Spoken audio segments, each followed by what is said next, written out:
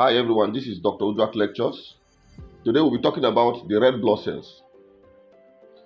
Red blood cells are the non-nucleated formed elements in the blood. Red blood cells are also called erythrocytes. Red blood cells are actually red in color. The red color of the red blood cell is due to the presence of the coloring pigment called hemoglobin. Red blood cells play a significant role in the transport of respiratory gases. That is to say that they transport oxygen from the lungs to the various tissues and organs of the body and transport carbon dioxide from the tissues to the lungs. Red blood cells are larger in number compared to other cells, namely white blood cells and platelets. Red blood cell count ranges between 4 and 5.5 million per cubic millimeter of blood. In adult males, it is 5 million per cubic millimeter, and in adult females, it is 4.5 million per cubic millimeter. The red blood cells are disc-shaped and biconcave. The central portion is thinner and the periphery is thicker. The biconcave contour of red blood cell has some mechanical and functional advantages. The biconcave shape helps in the equal and rapid diffusion of oxygen and other substances to the interior of the cell. Because of the biconcave shape, while passing through minute capillaries, red blood cells squeeze through the capillaries very easily without getting damaged. The diameter of red blood cell is about 7.2 to 7.5 micron. Now, in terms of thickness, at the periphery, it is thicker with about 2.5 micron, and at the center, it's about 1 micron. The difference in thickness is because of the biconcave shape of red blood cell. Red blood cell has a surface area of 120 square micron, and it has a volume of 80 to 90 cubic micron. Red blood cells are non-nucleated in nature. Because of the absence of nucleus in human red blood cell, the DNA is also absent. Other organelles such as mitochondria and Golgi apparatus are also absent in red blood cell. Now, because of the absence of mitochondria, the energy is produced from glycolytic process. The red blood cell does not have insulin receptor, and so the glucose uptake by this cell is not controlled by insulin. Red blood cell has a special type of cytoskeleton which is made up of actin and spectrin. Both the proteins are anchored to transmembrane proteins by means of another protein called the ankyrin. Now, the absence of spectrin results in a condition known as phagocytosis. In this condition, the cell is deformed, loses its biconcave shape, and becomes globular. The spherocyte is very fragile and can easily rupture. Now, let us talk about the properties of red blood cells. Number one property is what we call the redox formation. When blood is taken out of the blood vessel, the red blood cells usually pile up one above another like the pile of coins. This property of red blood cell is called redox formation. It is accelerated by plasma proteins called globulin and fibrinogen. The specific gravity of red blood cell is between 1.092 to 1.101. Another property of red blood cell is what we call the packed cell volume. Packed cell volume is the proportion of blood occupied by red blood cells that is expressed in percentage. It is also called the hematocrit value. Usually, it is 45% of the blood, and plasma volume is usually 55%. Another property of red blood cell is what is called the suspension stability. Now, during circulation, the red blood cells remain suspended uniformly in the blood. This property of red blood cell is called the suspension stability. The average lifespan of red blood cell is about 120 days. After the lifetime, the senile red blood cells are destroyed in the reticuloendothelial system.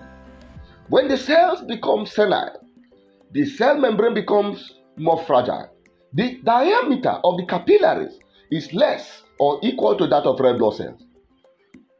Younger red blood cells can pass through the capillaries easily. However, because of the fragile nature, the senile cells are destroyed while trying to squeeze through the capillaries.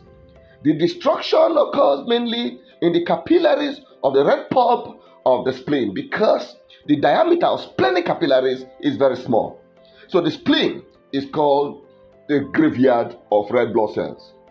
Destroyed red blood cells are fragmented and hemoglobin is released from the fragmented part.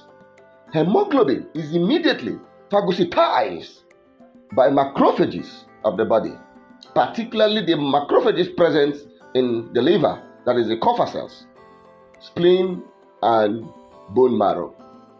Hemoglobin is degraded into iron, globin, and porphyrin. Iron combines with a protein called apoferritin to form ferritin, which is stored in the body and reused later. Globulin enters the protein depot for later use. Porphyrin is degraded into bilirubin, which is excreted by the liver through bile. Now, let's talk about the functions of red blood cells. Number one is the transport of oxygen from the lungs to the tissues. Hemoglobin in red blood cell combines with oxygen to form oxyhemoglobin. Now, about 97% of oxygen is transported in blood in the form of oxyhemoglobin. Number two is the transport of carbon dioxide from the tissues to the lungs. Hemoglobin combines with carbon dioxide and form carboxyhemoglobin. About 30% of carbon dioxide is transported in this form.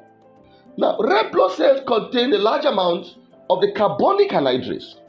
This enzyme is necessary for the formation of bicarbonates from water and carbon dioxide. Thus, it helps to transport carbon dioxide in the form of bicarbonates from the tissues to the lungs. Number three is the buffering action in blood. Hemoglobin functions as a good buffer. By this action, it regulates the hydrogen ion concentration and thereby plays a role in the maintenance of acid-base balance. Red blood cell is implicated in blood group determination. Red blood cells actually carry the blood group antigens like the A antigen, the B antigen, and the rhesus factor. This helps in the determination of blood group and enables to prevent reactions due to incompatible blood transfusion. Now, let's talk about the variations in the number of red blood cells. Number one, we have the physiological variation. Under physiological variation, we have an increase in red blood cell counts. Now, increase in the red blood cell count is known as polycythemia. Polycythemia occurs in both physiological and pathological conditions.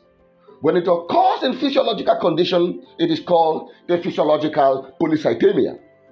The increase in number of red blood cells during this condition is marginal and of course is temporary. It occurs in the following conditions. Number one, age. At birth, the red blood cell count is 8 to 10 millions per cubic millimeter of blood. The count decreases within 10 days after birth due to destruction of red blood cells, causing physiological jaundice in some newborn babies. However, in infants and growing children, the cell count is more than the value in adults. Number two is sex. Before puberty and after menopause, the red blood cell count is similar to that in males. During the reproductive period of females, the count is less than that of females. That is, it reduces to 4.5 million per cubic millimeter. Number 3 is high altitude. Inhabitants of mountains that is above 10,000 feet from the mean sea level have an increased red blood cell count of more than 7 million per cubic millimeter. This is due to a condition known as hypoxia in high altitude. Hypoxia stimulates the kidney to secrete a hormone called erythropoietin. Erythropoietin in turn stimulates the bone marrow to produce more red blood cells. Number 4, muscular exercise. There is a temporary increase in red blood cell count after an exercise. Number 5 is emotional condition. Red blood cell count increases during the emotional conditions such as anxiety. Number 6 is increased environmental temperature. Increase in atmospheric temperature increases red blood cell count. Number 7 is after meals. There is a slight increase in red blood cell count after taking a meal. Now let's look at the conditions that bring about decrease in red blood cell count. Decrease in red blood cell count occurs in the following physiological condition. Number 1, at high barometric pressures, as in deep sea, the oxygen tension of blood is higher. The red blood cell count usually decreases during this condition. Number 2 is during sleep. Red blood cell count decreases slightly during sleep and immediately after getting up from sleep. Number 3 is pregnancy. During pregnancy, the red blood cell count decreases. It is because of the increase in the ECF volume. An increase in the ECF volume increases the plasma volume and also resulting in hemodilution. So there is a relative reduction in the red blood cell count. Now let's talk about the pathological variation of red blood cell. In this variation, we have a condition known as pathological polycythemia. Now, pathological polycythemia is the abnormal increase in the red blood cell count. Red blood cell count increases above 7 million cubic millimeter of blood. Now, polycythemia is of 2 types. We have the primary polycythemia and the secondary polycythemia. Primary polycythemia is otherwise called polycythemia vera. It is a disease condition that is characterized by persistent increase in red blood cell counts. And the increase is above 40 million per cubic millimeter of blood. The second one is secondary polycythemia. Secondary polycythemia is secondary to some of the pathological condition or to some underlying pathological conditions like respiratory disorders such as emphysema, chronic carbon monoxide poisoning,